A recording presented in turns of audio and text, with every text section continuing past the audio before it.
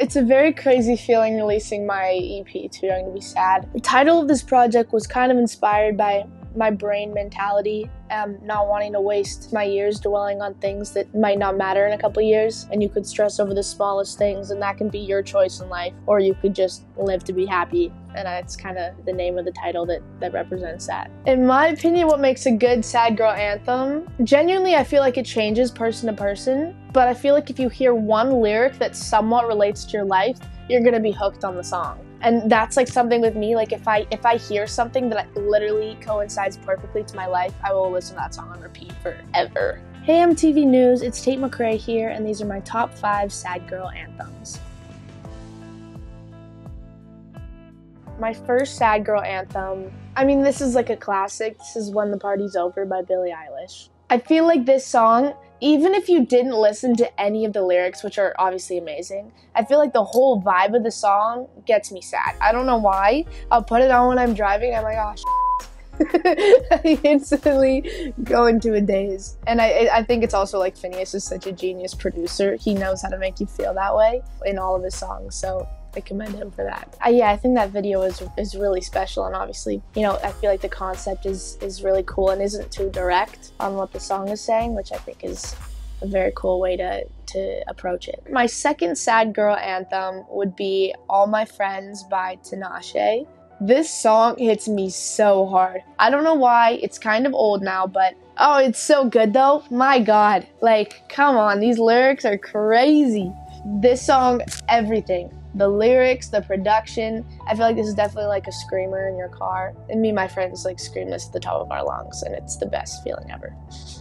Another sad girl anthem for me, the third one, is Like Everybody Else by Lennon Stella. Oh my God. The heartbreaking part about this song is that it basically talks about how like you told me I was special and like I grew up and I realize now that I'm just like every other person in the world. And that's so heartbreaking because I'm such a big fan of Lennon Stella, and I think she's like incredible. But it's such a relatable feeling too, like to feel like you're just like there's nothing special or anything, you know, about you that stands out is like a terrifying feeling, especially as an artist in the music industry.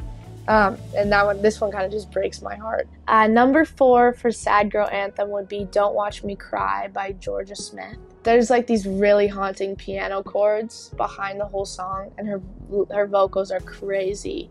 But I think there's just something so like raw about the lyrics. It's very rare to find in a song that's literally so stripped back and so honest. And this is like always in every single one of my playlists. It's incredible. You should listen to it. And finally, my last favorite sad girl anthem is Shouldn't Have Said It by Julia Michaels. This is like the queen of lyrics. Julia Michaels, I think, is one of the best songwriters on the planet. You know, it feels like such a conversation when you're listening to it. This song is like very simple and very, you know, stripped back. I know every single word. It takes you to a place that I feel like a lot of songs don't, and I think that's with a lot of Julia Michaels songs. She always knows how to hit that sore spot, in me at least. I definitely think on Too Young to Be Sad, I got a lot of sad girl anthems on here. I mean, one of them being You Broke Me First, which is like a total empowering song. And one of my friends the other day was saying that she was like in her apartment and she was like, what? Who's screaming outside? She like opens her window and there was like a person sitting in her car, all the windows down, like screaming, You Broke Me First. And those are like my favorite stories. So I think You Broke Me First is like a screamer. I mean, my songs are very much like my journal and very much real thoughts of mine. They're not anything superficial whatsoever. And I mean, that's a bit of a blessing and a bit of a curse because it's genuine and I feel like people can connect to it. But then again, it's also all my thoughts and my internal things going out into the public. But I hope they just get to know me a little bit better and my perspective on life.